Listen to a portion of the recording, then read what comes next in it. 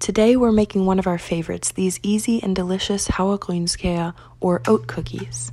So we start off with 70 grams of butter, which we melt in the microwave and then allow to cool for about 5 minutes.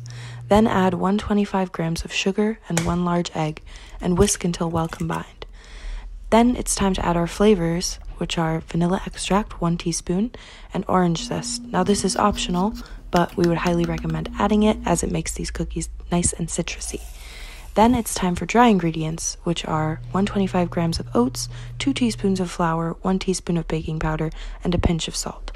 Once you've combined this, you can dollop your batter onto a baking sheet.